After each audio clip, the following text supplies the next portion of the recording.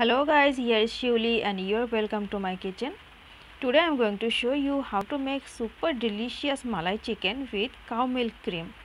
I mean the cream collected from the regular milk that comes our home. It's really a very simple recipe and very delicious to eat with any kind of Indian staple dishes such as roti, chapati, chawal, etc. So let's see the recipe. Here you can see friends that I have taken half kg of chicken. I have washed them properly and after washing I have drained the water very nicely. And here I have some curd. Some less than half cup of curd is here. And now I am adding the curd to the chicken. Actually we have to marinate the chicken. So we will add some powder spices also. 1/4 teaspoon of turmeric powder. Half teaspoon of coriander powder. And half teaspoon full of ready-made chicken masala, I mean chicken spices mixture. We don't have to add salt here. I have washed my hand properly and now I am mixing them with my hand very nicely. We have to break down all the lumps of curd very nicely. There should not be any lumps in the mixture. So now they are done, as you can see. And now we will leave this for 20 to 30 minutes to be marinated, and within this time period we will do the rest of the things. So I have taken a pan, turned the heat on and added some cooking oil. We have to fry onion here. So here I have taken 2 medium sized onions sliced and we will fry them until a little brown color. Transparent color is also okay, there is no problem. And here you can see friends that the color has started to be brown, and now we will take them out into a bowl and let them cool down. And after cooling down we have to blend them into paste with other spices. So let them cool down. And now I have taken a small mixer jar and I am adding the onion, fried onion here. And here I am taking some fresh coconut here. You may add dry coconut also, there is no problem. 1 inch ginger, some cloves of garlic. Here will be 15 to 18 cloves of garlic. And at the same time I will add tomato also. 1 medium sized tomato roughly chopped. And I am taking some Kashmiri lal mirch, that means paprika. You may skip it, there is no problem. Actually I am taking them for a brighter color. You may add paprika powder instead or skip it, there is no problem. And now we will blend them into smooth paste. We will add water gradually and make a fine paste of them. And now the paste is ready, as you can see. Don't add much water at a time, it will help you make a smooth paste. And now we have to go for the gravy. I have taken the same pan here and I am adding some cooking oil and some ghee. You may take fully oil or fully ghee, there is no problem. And now we have to let the oil heat well, and after that we have to add some cumin seeds here. Now the oil is hot well, and now I am adding half teaspoon of cumin seeds into the pan. Let them crackle well, and after that we will add the spices paste here. I am adding the paste to the oil, and I will add some water, washing the mixer jar also.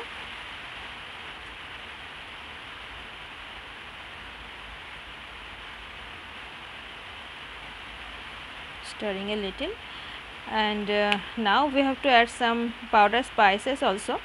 So now I am adding red chili powder according to taste and some garam masala. I am adding 1/4 teaspoon of garam masala here, and I will add some garam masala more at the end of the process.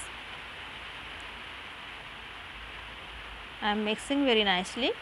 The spices mixture seems very dry, so I am adding some more water. I am stirring a little. We haven't added salt yet, so we have to add salt here. I am adding salt according to taste. Mixing nicely. And now we will cover the pan and cook until the mixture is dry. In between we have to uncover the pan and stir the mixture very nicely. And now the mixture is nicely dry, as you can see, and very little oil is released from the spices. So now it's high time to add the malai here. Malai means cream, cow milk cream. I stored the malai for 3 days. Here you can see some more than half cup of malai here, and it's not frozen now, it's in normal temperature. If yours is frozen, then bring it to normal temperature before adding. And now we don't have to beat it, we may add it directly like this. I am adding it to the mixture, spices mixture. Now I will stir the mixture very nicely, mix everything properly. And after adding the malai, we don't have to wait for a long time, we will add in the marinated chicken also. So here is the chicken, as you can see. I am adding the chicken also to the spices, and I will give it a nice mix.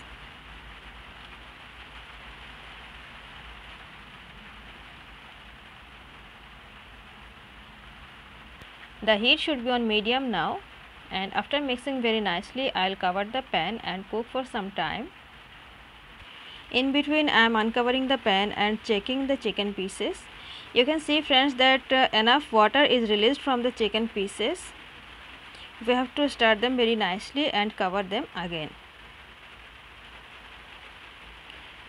And now the mixture is dry enough, and enough ghee is released from the malai. I mean enough oil is released from the milk cream, as you can see.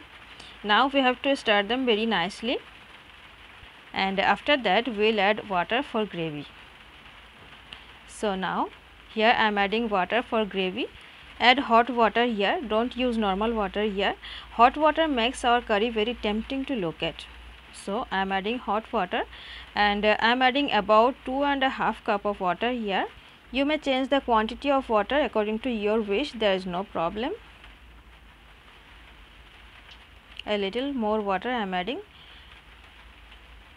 And now we have to cover the pan, but before covering the pan I will add some kasuri methi. It's a half teaspoon of roasted kasuri methi, roasted and crushed kasuri methi of course. And here I am taking some fresh coriander leaves. I am adding some of the coriander leaves now, and the rest of them I will add at the end of the process. And at the same time I am adding half teaspoon of sugar here. You may skip the sugar here, but this quantity of sugar will bring a great taste to the curry, and it will balance the sourness of tomato and the curd. So it will bring a great taste to the curry.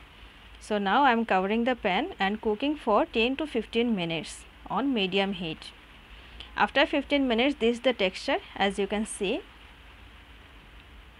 Our malai chicken is almost ready. Before turning the heat off, I will add some garam masala at the end of the process. I am adding about half teaspoon of garam masala and the rest of the coriander leaves here. I will mix it very nicely, and our malai chicken is ready to serve. Now we will turn the heat off, and after turning the heat off, we will cover the pan and wait for 10 to 15 minutes, and after that we will serve it. Within this time period the texture will be so tempting. And now after serving, you can see the texture of the curry. It's so tempting to look at, isn't it? It's very delicious to eat also. It's highly delicious to eat with roti, chapati, boiled rice, fried rice, jeera rice, etc.